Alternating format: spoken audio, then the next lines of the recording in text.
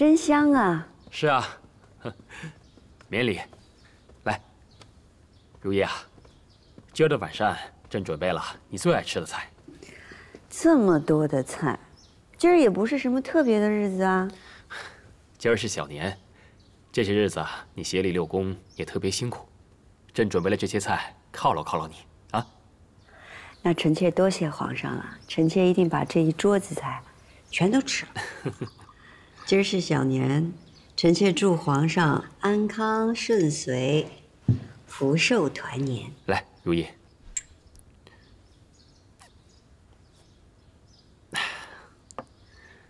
用膳吧。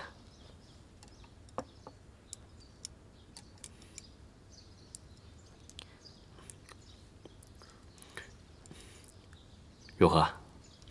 好吃。嗯。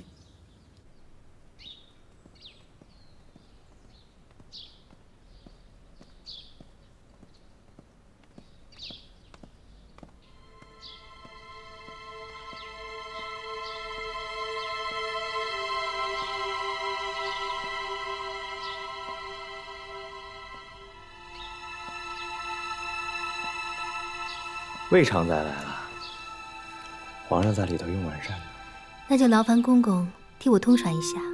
这，先随我进来吧。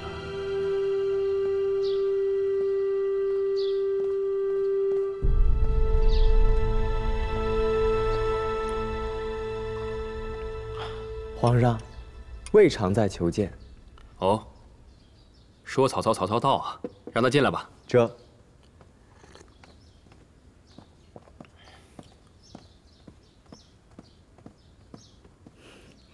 皇上晚安，贤贵妃娘娘安。起来吧。你怎么来了？臣妾一早备了燕窝，知道皇上和贤贵妃正在用膳，所以特意奉上。你来的正好，朕打算封你为贵人，封号也都拟定好了。谢皇上隆恩。起来。皇上刚有一进封臣妾，臣妾备了新制的燕窝。用新巧的做法进献皇上，真算与皇上心意相通啊！兰翠，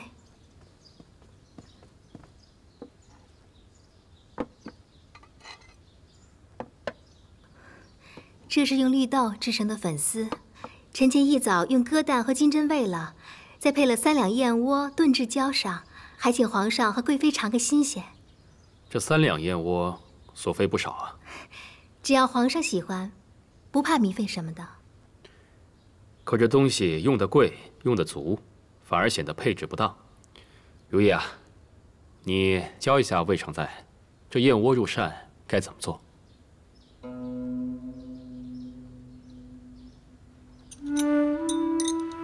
魏常在炖的燕窝细粉素白一碗，倒是仔细，燕窝也挑得干净。谢贤贵妃。只是这燕窝是华贵之物，素来以清汤慢炖为佳，杂以荤腥油腻为次。魏常在这碗燕窝足足用了3两，还将所有的东西都堆放在一起，贪多贪足，反而失了其美味了。嫔妾受教了，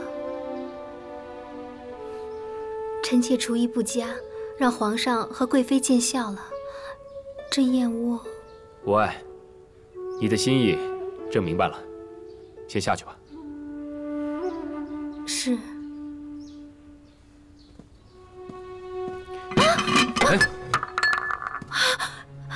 皇上恕罪，是臣妾不当心，破坏了这白瓷香炉。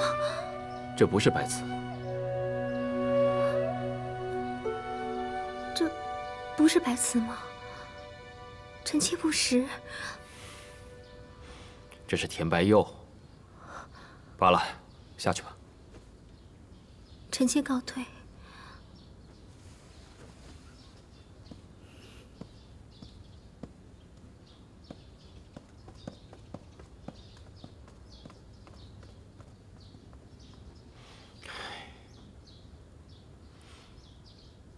这从前觉得他伶俐可人，可如今，皇上是觉得……罢了，用膳吧。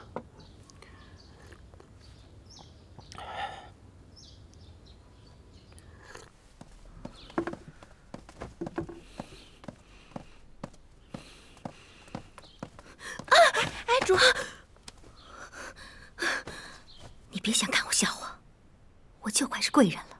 微臣只是希望您小心足下。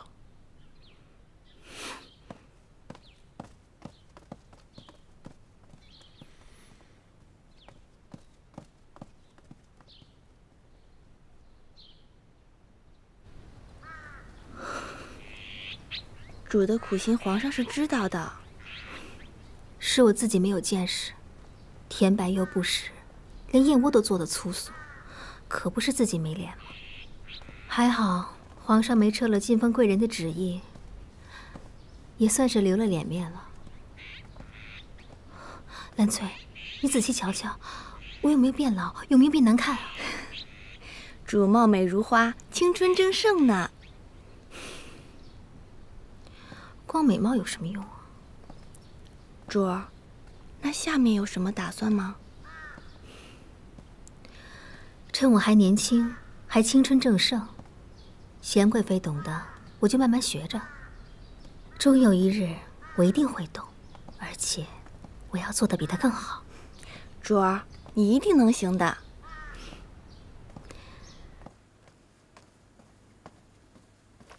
皇上，齐太医有要事求见。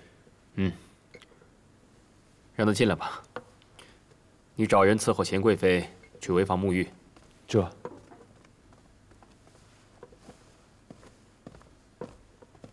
臣妾告退。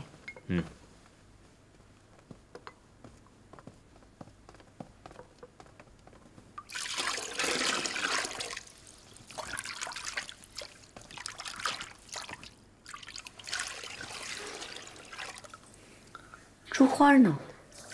哎呦，这才从东暖阁出来，应该是掉在路上了。奴婢这就回去找找。你备水吧，我自己回去找。是。夜里路黑，煮慢点。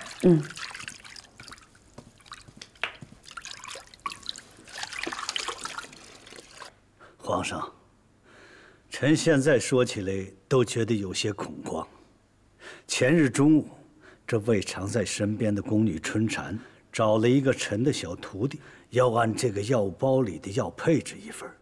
臣的徒弟不敢拿主意，悄悄拿来给臣看了。谁知臣打开了药，仔细一看，发现这药和皇上赐给淑嫔的坐胎药是一模一样的。当时臣就觉得有些蹊跷，这是魏常在从淑嫔那儿偷弄去的。这魏常在一直享有身孕，所以他……既然这魏常在这么想要这药，你就照样配一份给他吧。这药啊，本就是朕为防着淑嫔是太后举荐的人，才不想让她轻易有孕。这药是你亲自调配的，总归于身子无碍。这药性子温和，是不会有损身体的。那便好。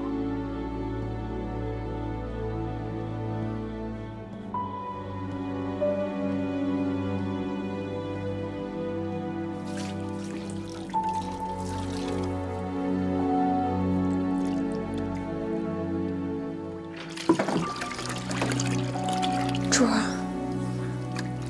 快起沐浴吧。东西找到了吗？夜里黑漆漆，东西找不到也是有的，咱们明日再去找。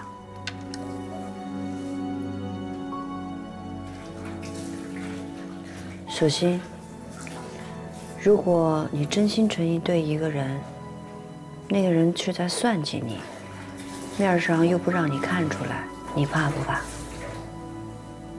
主在说什么呢？如果你知道一个人一直在被骗，可若对他说出真相，他又会伤心难过，你说不说？如果这个人被骗得很快活，但是知道真相之后却伤心难过的话，还是不要说的比较好，是吧？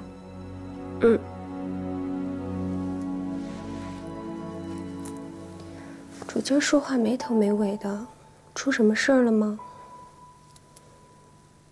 没什么。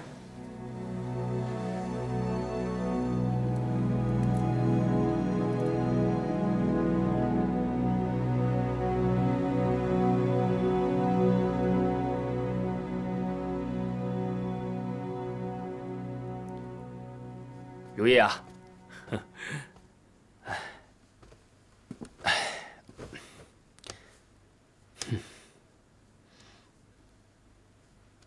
怎么了？在想什么呢？没事。歇息吧。皇上，皇上，皇上，皇上，皇上不好了！皇上，越发没规矩了。何事啊？齐阿哥被乳母传染了痘疫，皇上，您快去看看吧。永从，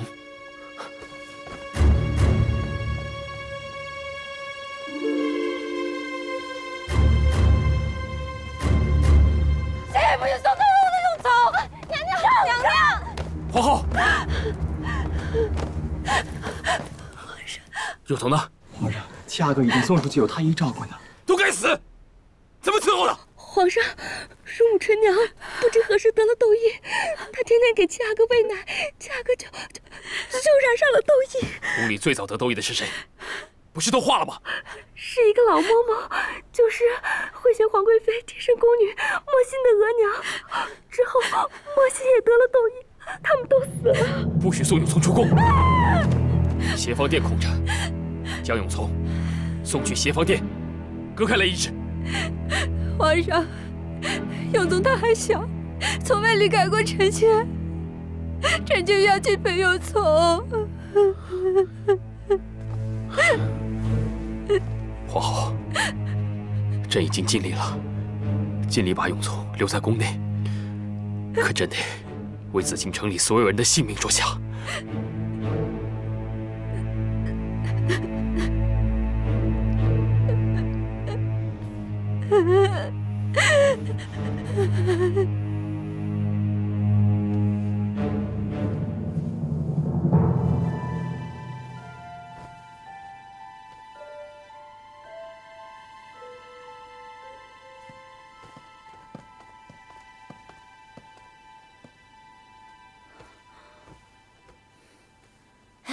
姐姐怎么回来了？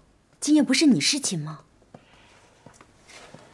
齐阿哥得了痘疫，皇上快急疯了。生死有命。海兰，不是你做的吧？当然不是。姐姐为何这样问？不是便好。我只是在想，木星刚找过咱们，齐阿哥便生了痘疫。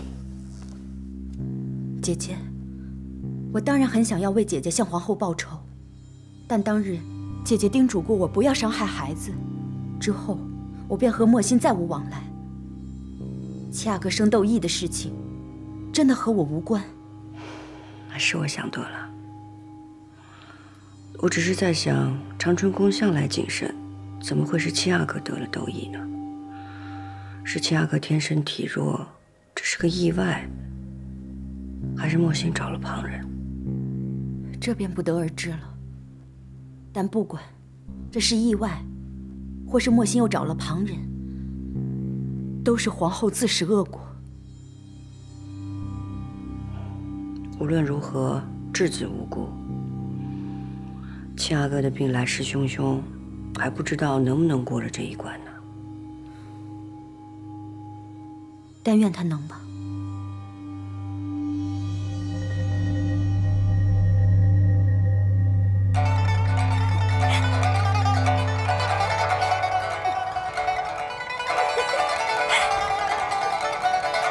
主，长春宫正乱着呢，咱不谈了啊。谁说是我在弹琵琶？是轰了的惠贤皇贵妃在追魂索命呢。主，您别吓唬奴婢啊！谁吓唬你呢？我真是高兴啊！凭什么这些年，只有我为我那孩儿流尽了眼泪？他们都得哭，都得陪着我哭。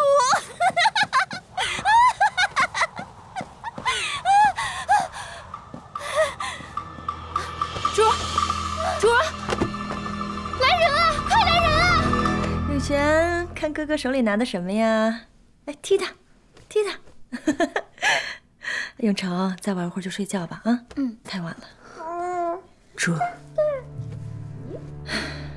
这7阿哥本就体弱，本来也活不了多久，何况这事儿也是梅嫔做的，跟咱们也没什么关系。奴婢明白，只是心里有点慌。先别想这些了。今天太医来瞧过了，我又遇喜了。是。哎呀，永贤、永成，你们俩又多个弟弟了，高兴吗？永成，高兴。高兴吗？永贤。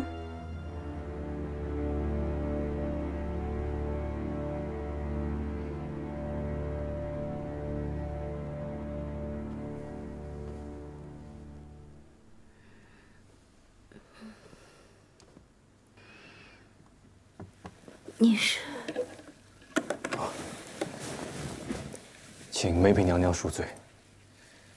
今夜有资历的太医都去协芳殿照顾7阿哥了，所以才派了微臣过来。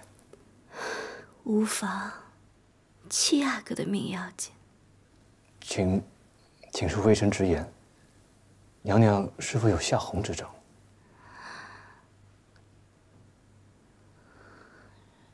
是。每夜月信也总是淋淋漓漓，连续不断，延绵至半月有余。本宫自从痛失孩儿，就落下这个病症。微臣看过您之前服的药方，太医也在尽心为您医治，只是您身子虚亏，血不藏精，加之今夜又大悲大喜，才会晕厥。若想多得几年安好，娘娘心绪还是要安稳些才是。你是说，本宫的命数就在这几年了？那也未必。不过这下红之症不愈，气血会被慢慢耗尽，就像花朵失去了水分，也就唯有干枯了。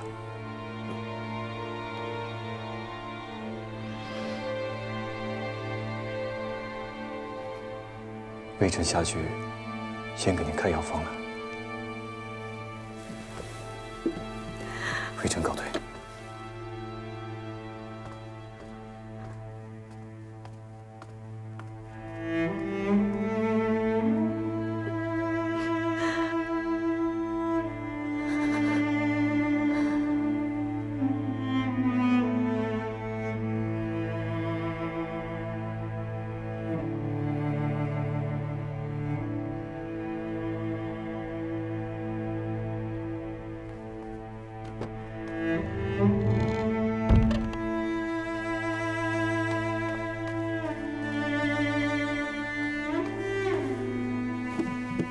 娘娘，膳食都备好了，多少，您还是记一些吧。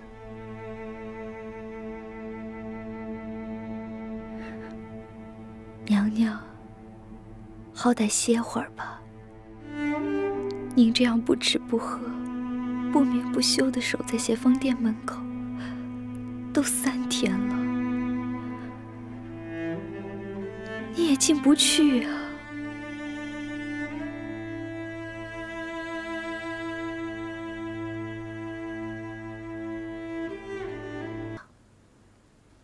额娘，我不想嫁，我就想留在娘身边，能多进宫陪陪您就好。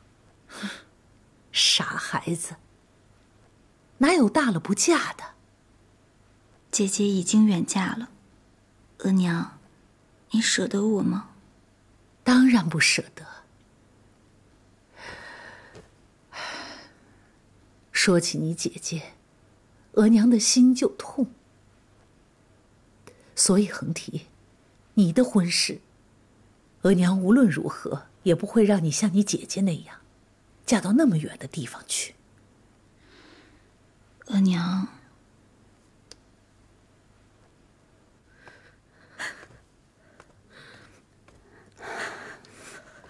皇额娘万安。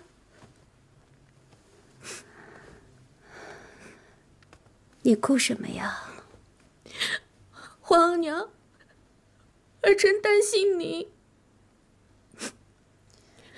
你弟弟都没了，哭还有什么用？皇额娘，弟弟去了，您还有女儿呢。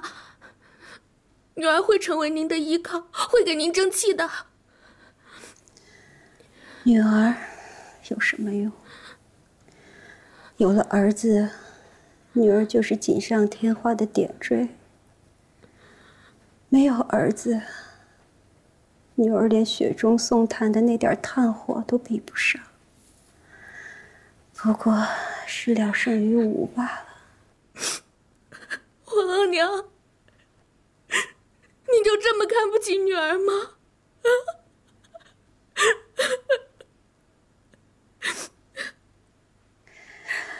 皇额娘不是看不起你，而是瞧不起自己。像我这样连个儿子都保不住的额娘，活着还有什么意思？皇额娘，您别这么说。如果您自己都这样灰心丧气的，那女儿可怎么办呀？皇阿妈有那么多妃妾儿女，可女儿只有您啊！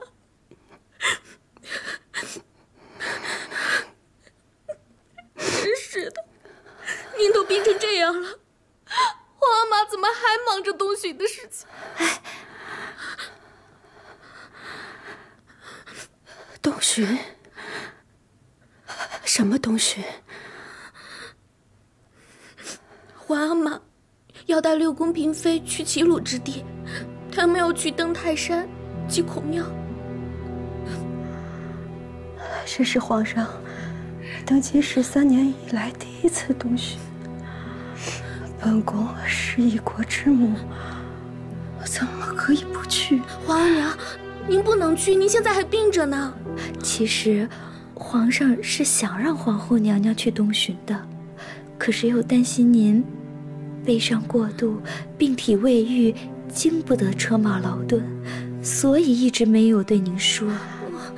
可本宫若是不去，那到时候又是事实，有显贵妃越俎代庖。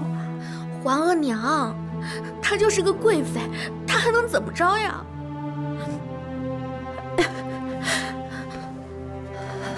她是贵妃，娘娘。可她这个贵妃，遇到本宫前头的事情还少吗？不，就算是永聪和永莲都不在了，可本宫还是皇后，他们是当本宫死了吗？皇额娘，娘娘，儿臣虽然没有用，但也是皇阿玛和您唯一的女儿。无论您做什么决定，女儿一定会陪着你的。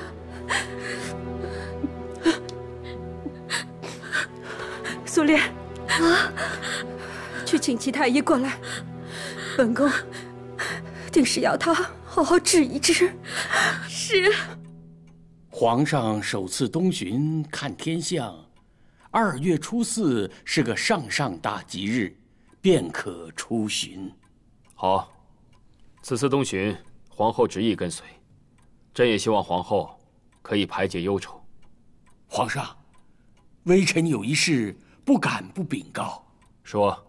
天象大异，有克星现离宫，预示中宫有祸殃临头啊！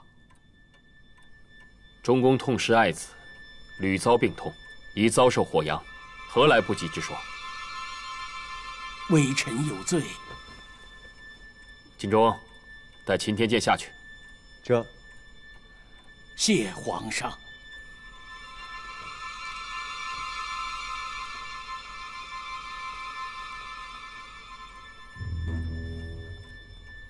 李煜，皇后一心求好，愿意伴随朕东巡，你且安排下去，这东巡路上必得稳妥。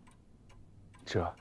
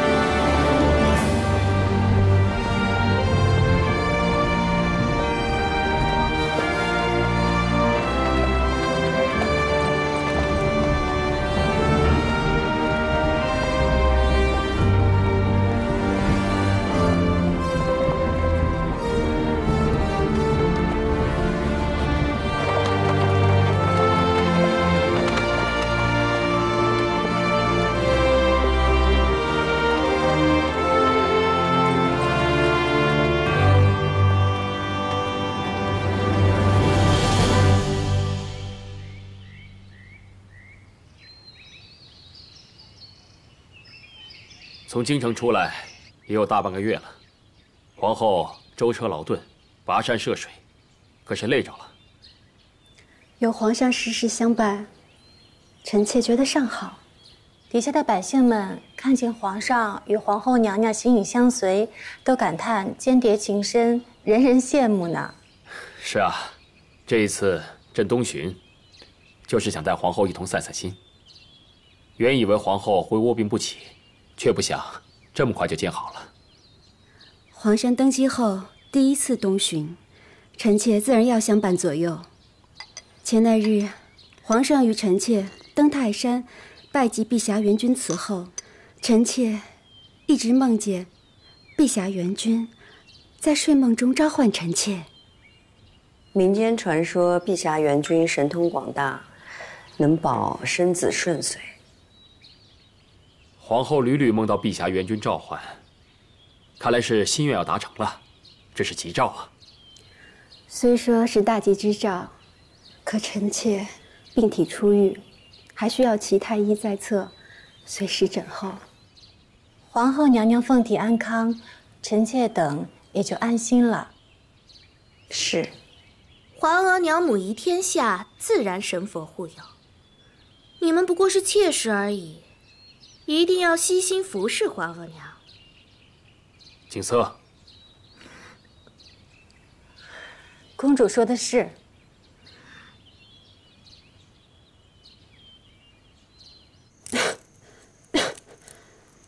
娘娘看着气色还好，但夜夜难眠，人都虚耗透了。幸得你每日为本宫梳妆，2个时辰的功夫花下去，才遮得住本宫冰容憔悴。娘娘，这是齐太医开的提神益气之药，您快趁热喝了吧。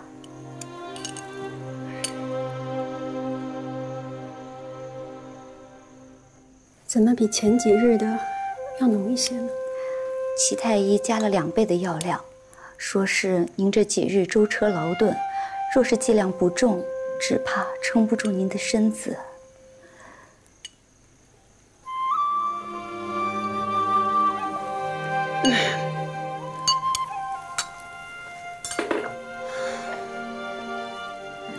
齐太医叮嘱了，说是无事便要含着参片，大补精神。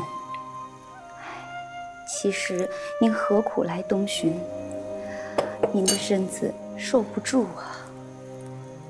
皇上第一次东巡，本宫若不陪着，必定会被世人耻笑，说皇后名不副实，那就会丢了富察氏的颜面。百姓们都夸皇上和娘娘恩爱无比呢。本宫一定会留着这一份恩爱，等皇上为景色赐了婚，让他嫁一个可以扶持富察氏的好人家。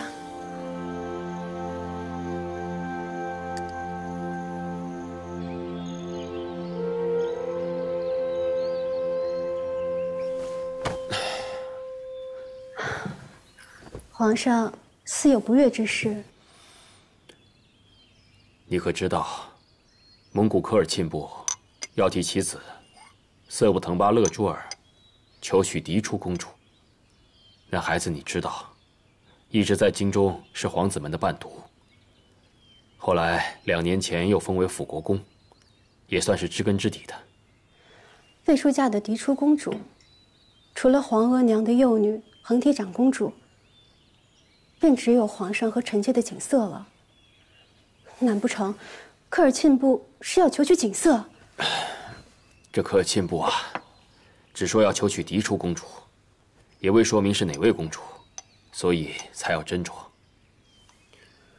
这若是嫁在京中还好些。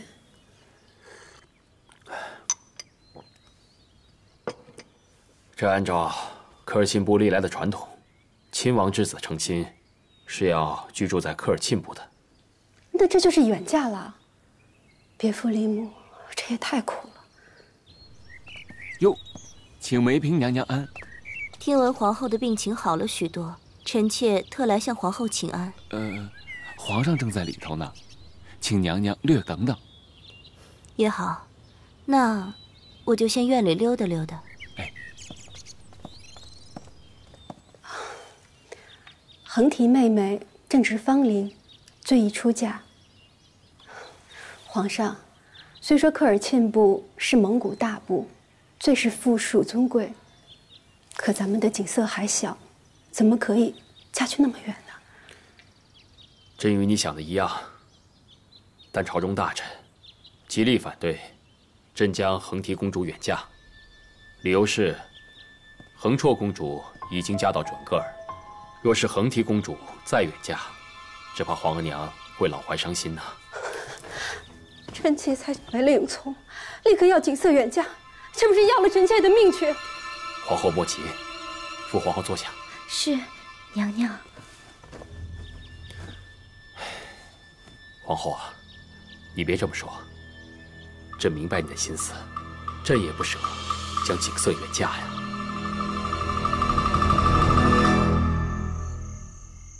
臣妾一听说朝廷议论求娶嫡公主的事儿，想着皇上又没来您这儿，定是去了皇后那儿商议。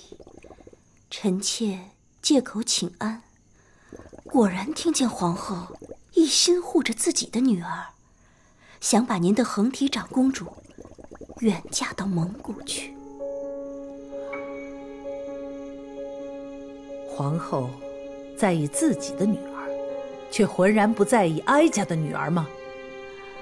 人心都是肉长的，谁的女儿谁疼。你是个有孝心的，哀家知道。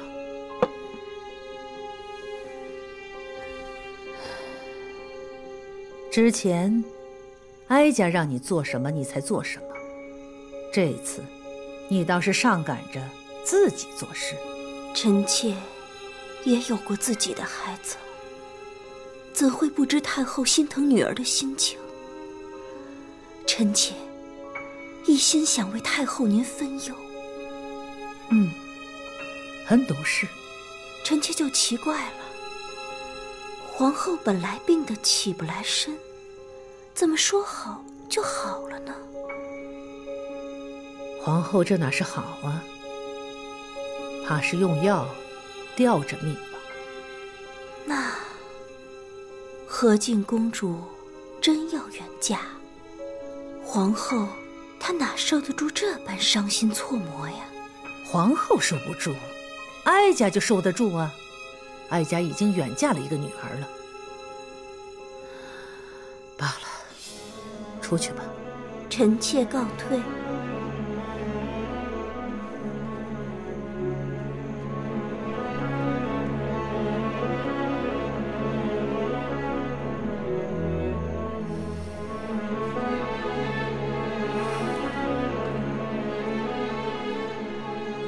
梅嫔虽说身子不大好，但论有用，可比庆常在和淑嫔强多了。淑嫔一心都在皇帝身上，不大会为哀家的事开口。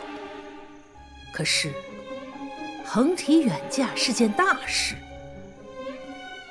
不管皇帝怎么想，你一定要跟讷亲他们说，大臣们一定要反对。反对到底。是。和敬公主性子颇傲，远嫁蒙古磨砺性情，挺好。她不是老是自诩为嫡出公主吗？那就该让她尽尽嫡公主的职责。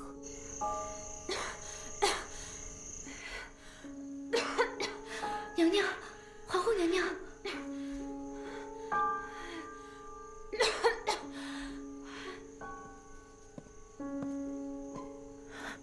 说，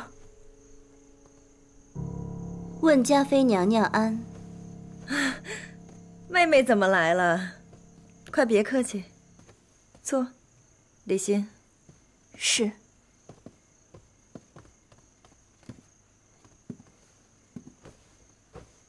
这什么风把妹妹给吹来了？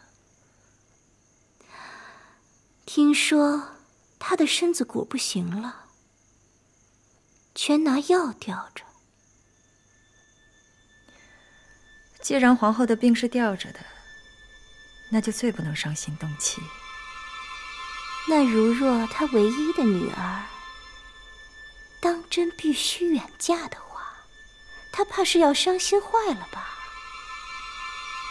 那怕是要受不住了吧？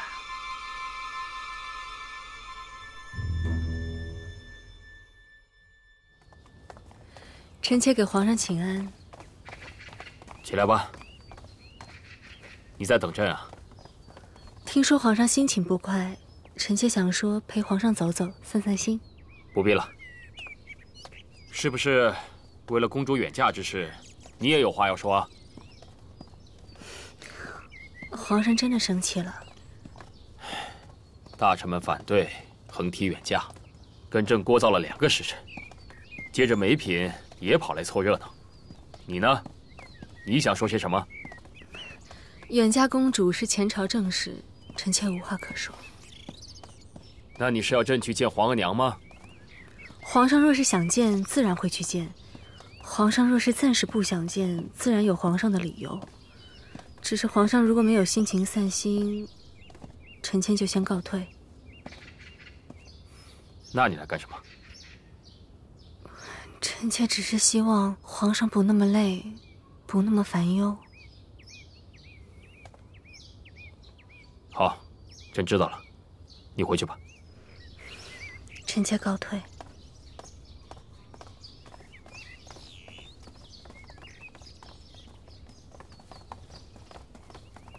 主儿，太后不是让您来替她说话吗？您怎么什么也没说啊？皇上心烦，我实在是不愿再增他烦忧。太后若是要怪我无用，就怪吧。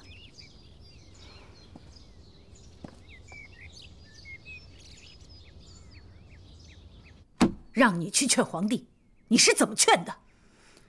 太后息怒，皇上心烦，臣妾真的不想让他更烦忧了。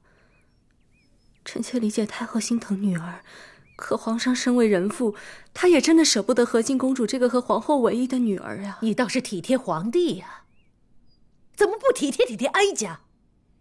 一定要让哀家接连远嫁2位女儿，你才高兴吗？臣妾不敢。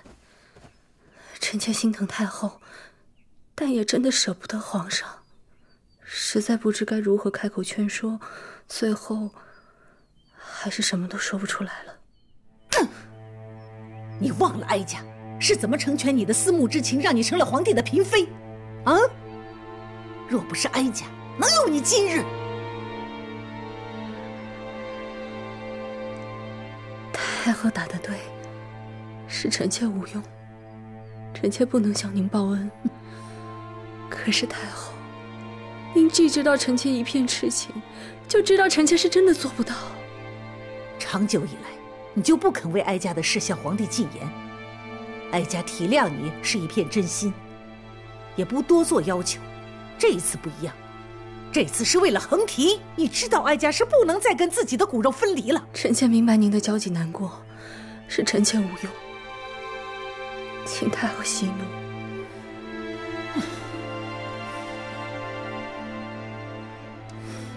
早知道你如此情痴心软，哀家就不该成全你，迟早要吃大亏。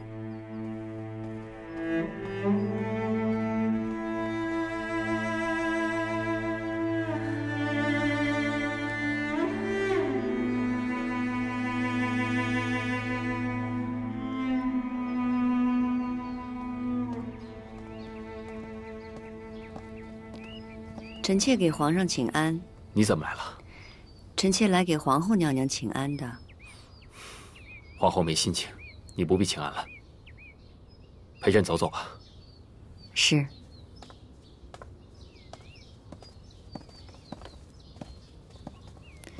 皇上看上去累了。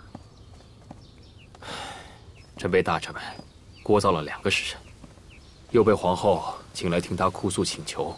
这许嫁一个公主啊，竟让前朝和后宫闹得如此厉害。太后和皇后身为人母，自然会舍不得孩子远离。一个是女儿，一个是妹妹，朕都舍不得。若非要一个嫁到蒙古去，朕很为难；若是横提不嫁，非要景色去，那皇后必定伤心欲绝，这身子怎么好得了啊？皇后娘娘有齐太医看顾着，皇上也不必太担心。许嫁之事，过些时日，太后和皇后都会想明白的。皇上到时候就会有个决断了。夜里还召皇后你过来，是有件东西要给你。儿臣身子欠安，未能成婚定省，已是礼数不周，哪还敢受皇额娘的东西？哎，你是哀家亲自挑选的儿媳，何必这么客气啊？这是哀家封贵妃的时候，先帝赏赐的珍珠领约。瞧瞧，这几颗珍珠颗颗圆润。哀家知道你节俭惯了，但景色到了年纪，哀家这件东西就当做给他添嫁妆吧。来，福家。哎，皇后娘娘，巧了，儿臣与皇额娘心意相通。苏烈，儿臣不惯奢华，唯有手头这对彩金鸳鸯，是与皇上大婚的时候先帝所赐，最为珍贵。如今恒提长公主要许嫁科尔沁部，儿臣特意奉上，为了恒提妹妹的妆奁增色。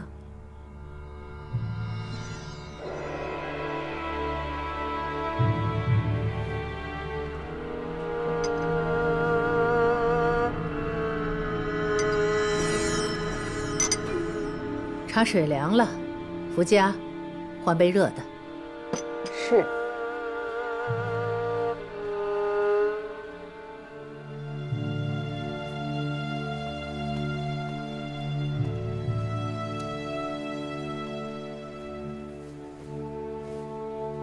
景色是你和皇帝所生，比起那些庶妹，这位嫡公主不知道要高贵多少。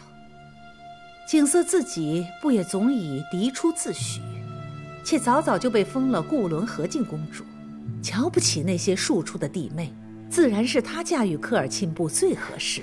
景色年幼，说话不知轻重，哪里可以许了人家呢？儿臣把她留在身边，好好教导几年，等出落得有模样了，再嫁也不迟。你等得了，蒙古等不了。自古慈母多娇儿，景色出嫁成了人媳，自然就懂得规矩了，比你这个亲额娘教导要有用多了。再说了，这次求娶公主的科尔沁部是蒙古诸部之首，地位尊崇。这部县城有恒提妹妹吗？唯有景色出嫁才堪匹配。论长幼，恒提年长，又是景色的姑姑，自然是长辈先嫁，再考虑晚辈的婚事。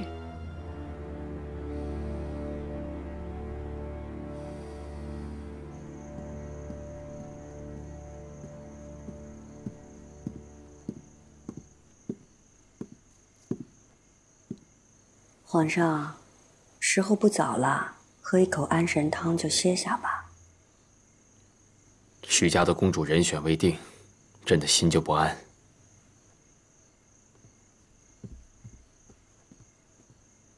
皇上，太后召皇后娘娘过去，听说二位主子有点杠上了。福家姑姑派人来请您过去转缓些。杠上了？朕去瞧瞧。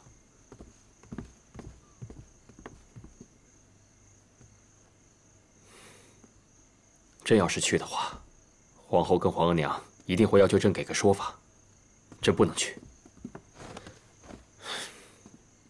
皇上，可是太后和皇后娘娘僵持着也是不妥啊。皇后浮躁，事情还没有定论，朕避着皇额娘都来不及呢。皇后却自己送上去。李运，去请皇后回来。皇上，两位主子在呢，哪有奴才说话的地儿啊？无用的东西。是。皇上，要不这么着，皇后娘娘病着呢，请齐太医去给皇后娘娘送药，也好给彼此一个台阶下。甚好，就这么办。这会让皇娘认为皇后病着、糊涂着，万一说错了什么，皇娘也不会和她计较。是。皇上，张廷玉大人求见。他这么晚来见朕做什么？如意，你去屏风后面暂避。是。让他进来。这。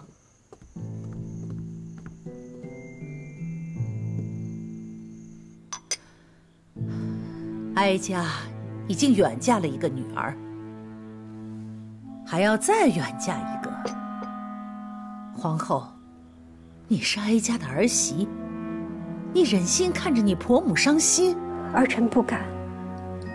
皇额娘，永从心上，景色是儿臣唯一的孩子了，他要守着儿臣身边尽孝，也要为了永从敬爱。你是嫡母，皇帝所有的子女都是你的子女，可是恒提是哀家膝下唯一的女儿了，没了她，谁为哀家尽孝？皇上知孝，便是恒提妹妹嫁去科尔沁部，皇额娘也始终有皇上这个儿子。而且，儿臣身为皇嫂，也为了恒提妹妹着急。《诗经》有云：“标有眉，其实七夕。”求我数时，待其吉喜。恒提妹妹已经到了标眉之期，不该再耽误婚期了。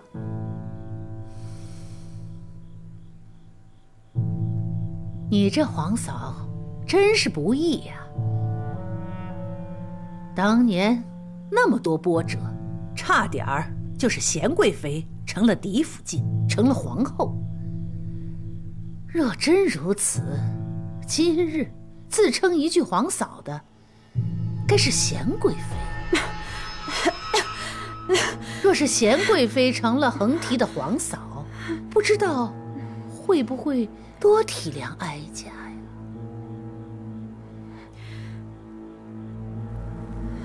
贤贵妃无子无女，那蒙古求娶，能嫁的便只有恒提妹妹。皇上也不必被臣子们力谏了。好，好，不愧是哀家自己挑选的儿媳，怪不得连皇帝都夸你十足像极了一个皇后的气度。儿臣多谢皇额娘的夸奖。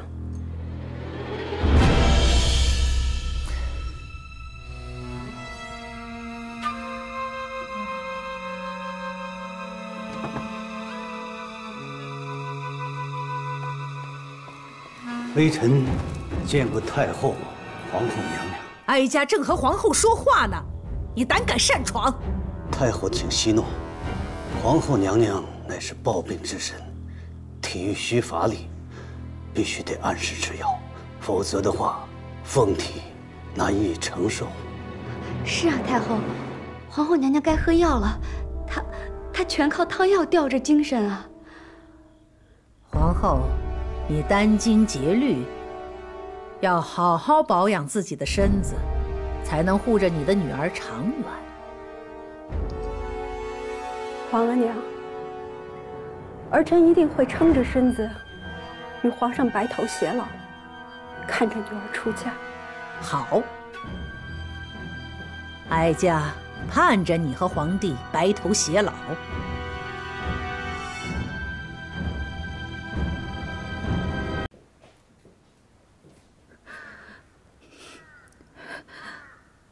家里出白事了。奴婢的额娘过身了。索性，去备下50两银子，给莫心的额娘办后事。奴婢这就回宫去取。难得贤贵妃肯给一些赏赐，倒不计较奴婢曾是帮着惠贤皇贵妃害过您。你不过是惠贤皇贵妃的侍女，顶多也是奉命行事。本宫何必跟你计较？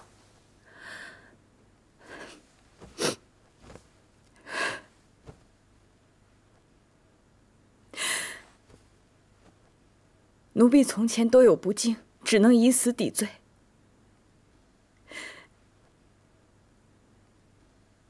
只是贤贵妃既然赏赐50两银子，怎么够？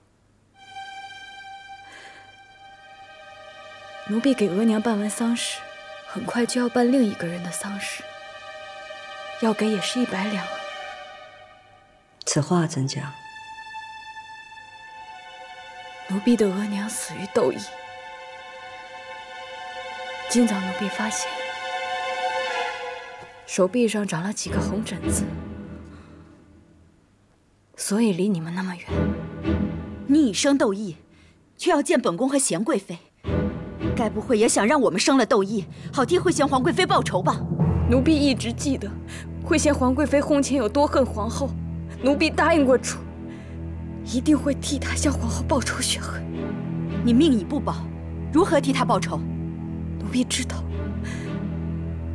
两位娘娘和惠贤皇贵妃一样恨皇后，奴婢自己本事不够，所以请两位娘娘援手。你要我们如何帮你？奴婢活到现在，除了侍奉家母，就是惦念如何完成主的生前托付。直到如今这个样子，才终于有了法子。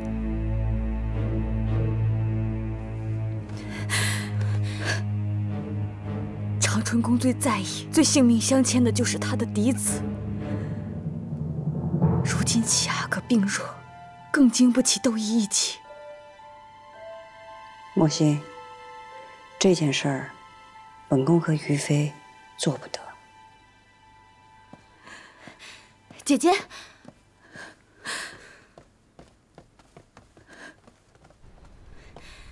姐姐别忘了，皇后当年是怎么害你的。姐姐是从冷宫捞回一条命的人，千万不能再有妇人之仁了。姐姐若怕，我做便是。你做和我做有什么分别？齐阿哥天生孱弱，活得艰难。以我以为人母，这事儿我们不能做。姐姐，不能做。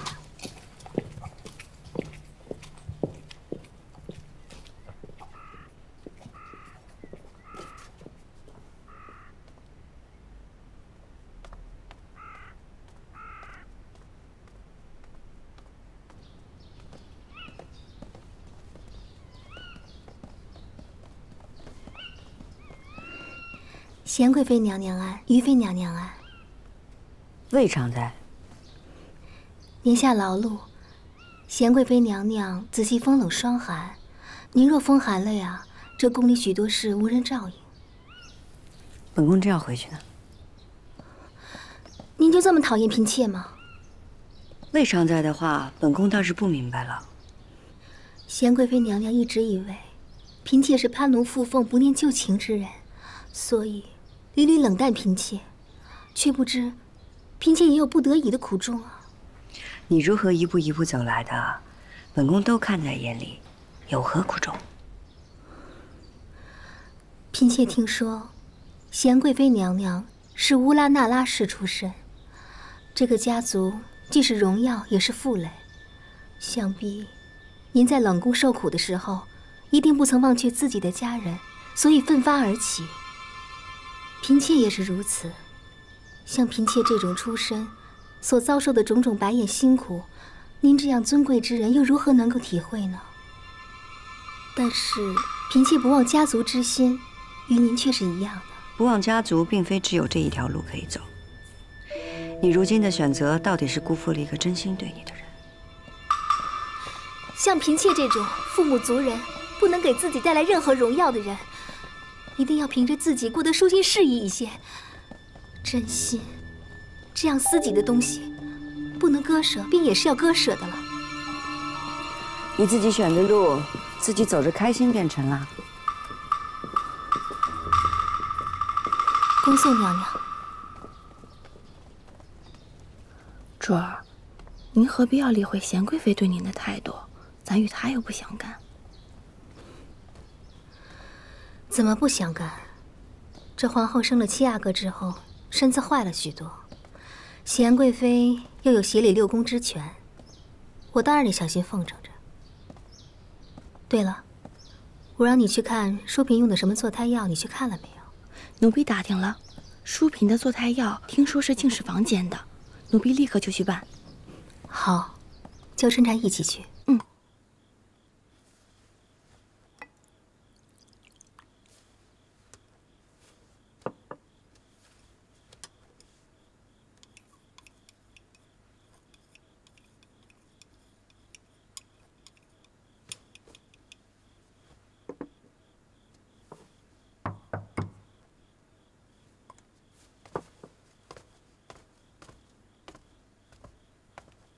谁呀？徐公公。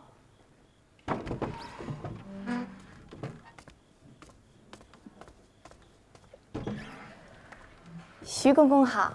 哟，二位姑娘怎么来了？听说徐公公刚从皇上的养心殿回来，皇上今晚翻的是淑嫔娘娘的牌子。哈，正是。徐公公，进来。徐公公，这是淑嫔娘娘侍寝后要服的坐胎药。 齐太医让奴才送来。好，搁那儿吧。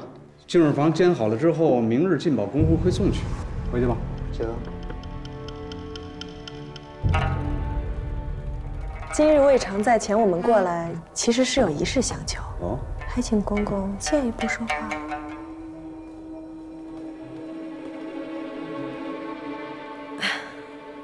我们主说，每回他的绿头牌搁一块儿，他的那块儿总在后头。 皇上不容易瞧见，这不，今晚过来就是想麻烦公公您想想法子，把我们主的绿头牌往前搁一搁，便是跟在贤贵妃、嘉妃或淑嫔后面，那也是好的。我懂了，自会安排。其实魏常在挺得宠的，还用得着这个？谁不想得宠的久一点啊？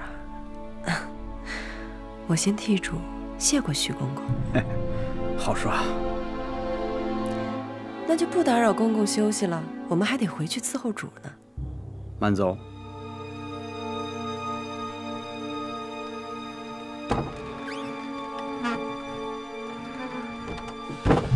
床。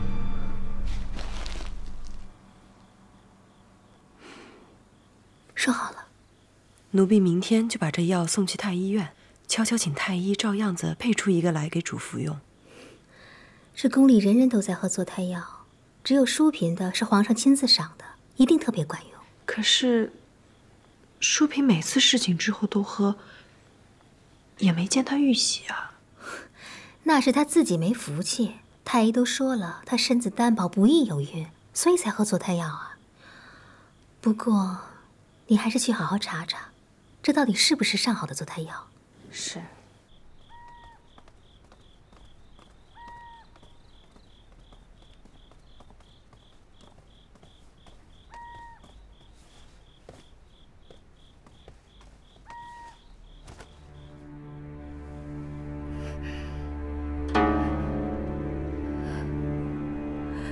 奴婢快要死了，死前得告诉您一句明白话。 皇后当年不想让你这样卑贱的女子生下皇上登基后的第一个孩子，所以让你失了孩子。不是高希月做的吗？高希月才是恨极了本宫，你少替他辩解。是我们主做的不错，可是我们主对皇后唯命是从。 否则，就算他胆子再大，也不敢拿皇嗣泄愤。那仪嫔呢？皇后虚情假意，表面要抚养仪嫔的孩子，其实根本不想多一位贵子威胁到有孝正的二阿哥。您想啊，没有皇后的授意，惠贤皇贵妃怎么敢动皇后的人？梅嫔娘娘细想想，我们主是个喜怒形于色之人，他怎么懂得这些暗中谋害的手段？皇后才是心思阴毒之人，还要我们主嫁祸给贤贵妃。是了，皇后的嫡福晋之位是从贤贵妃那儿得来的，自然是恨极了贤贵妃。奴婢是将死之人，不会信口胡说。他害你母子阴阳两隔，如今奴婢说个明白，死而无憾了。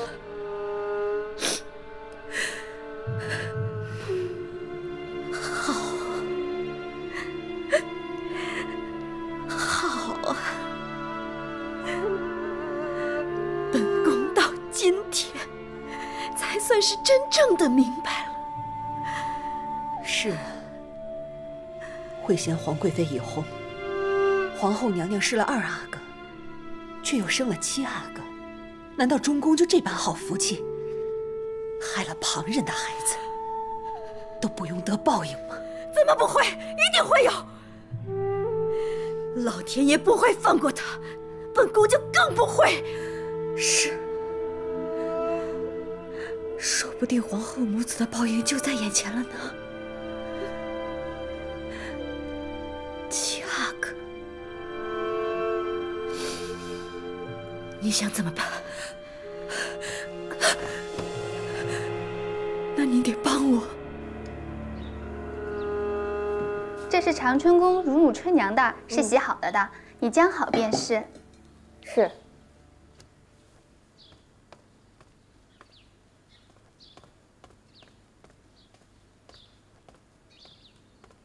娘娘，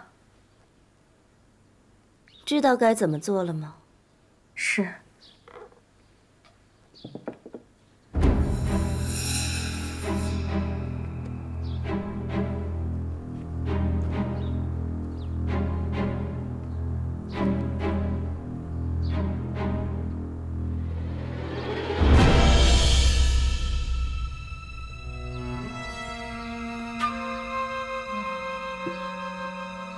你放心吧，一切有我呢。是。纯春宫的衣服好了吗？来了。